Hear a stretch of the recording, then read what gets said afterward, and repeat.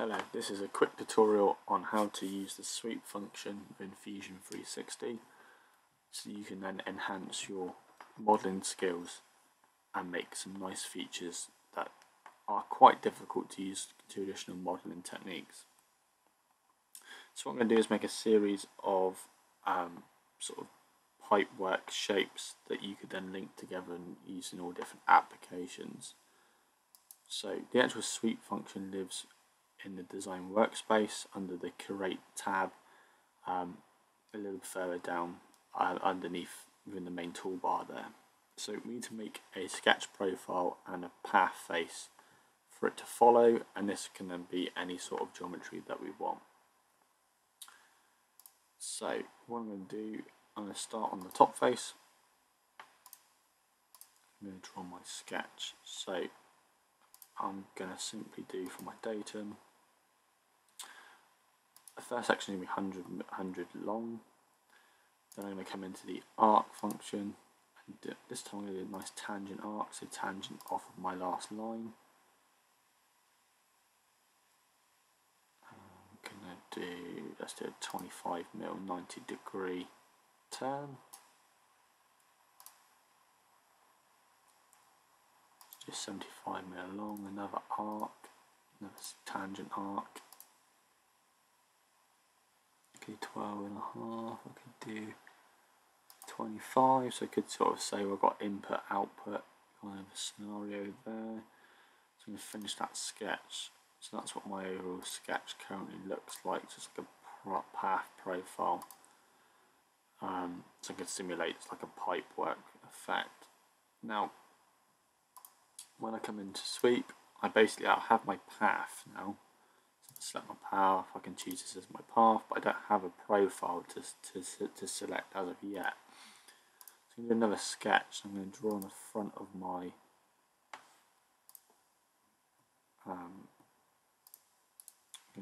front plane. I'm going to draw, so I know I've attached my datum. Basically is to start my path, so I can draw right on the front. I can put a circle. Let's say I've got 12mm pipework, for instance.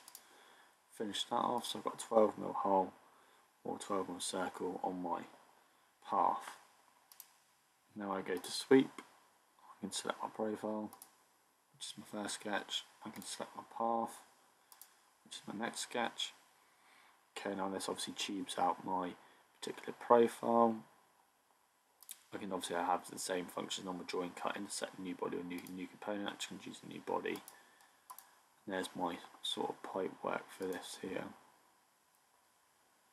What I could do now is I could actually come in and edit my sketch, so I could actually edit my path. So I could actually say I don't really want this particular function here anymore, so I can come and click and delete that. I could come in and do maybe a bit more of a spline line. It's where I can sort of click multiple times, enter to then confirm. I can then obviously adapt the shapes that I've got. I can finish it, and then actually what I could then do is go back in, edit my feature, reselect my profile, and I can have a shape that's a bit more free flowing. What I could also do is I could go into my sketch on my profile, and this time actually I could sort of say I want it to be a hole, so I want a 10mm, so it's more of a hole. And again, when I come back in, I edit the feature, I can then just take out one of the profiles, so I could just make it more of a pipework situation here. So essentially now it's going to be hollow throughout multiple sections of my pipework, so I can kind of actually see that this is now hollow. That's one way to sort of do it, and again you can come in and you actually think, well, I don't want circles, so I can come in and sort of delete this function here. I could actually technically come in and create a rectangle from the centre. I could say it's going to be 10 by 18. Finish that sketch, come back into my profile, feature. I could then sort of say missing profile, click.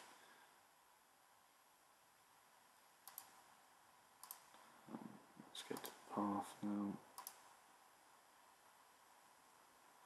So it's brought up a nice little error there, actually saying that it could intersect. Essentially, the rectangle is a little bit too big. So if I come back into my profile, I could change that to like a 4 by 6. That should work. It's a bit smaller. Edit the feature again. Select my profile. There we go. That's better. So I could actually have a rectangle shape the same. It's obviously that curves too. It's too tight to have anything larger. So you could then modify your profile as well. That's sort of my sweep version 1. So I can just save that. What I could do as well is actually I could do a 3D kind of twist on this as well. So I could actually come in, I could insert a bit more of a non-generic kind of shape. So I could come in, I could create like a coil, for instance, or I could basically just draw a 3D pattern within my shape. So again, I'm going to start on the top of my feature. I'm going to draw a 75mm line this time, finish the sketch. So then I could come in and say, actually now I want to create like a coil on the right hand edge. Let's do 20mm.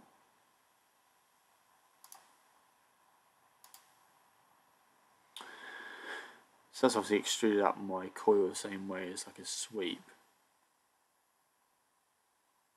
as well. So that's actually using the coil function in and built.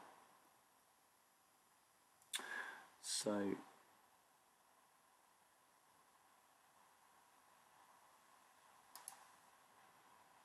now the last one, I could actually then come back into my sketch here. I could come onto my angled view, or it's not a very friendly viewpoint to be fair. Let's just rotate that way and then click this function. That's better. And I could actually now start to come up in the XY.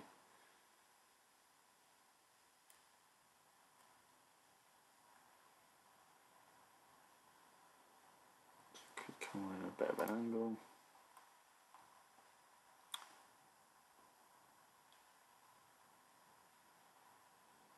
Okay, so now I could link my 3D sketch. I could now come in. We're going to align it to this path and this path. Finish my sketch, and now when I orientate, it's actually now gone a bit more crazy. So just click that 3D element. I'm just going to get rid of my coil because that's obviously just showing you how to use a sweep function there. Again, I come on the front, set my front plane. Now again, because I've got quite aggressive geometry, I'm just going to do quite a small 6mm diameter this time.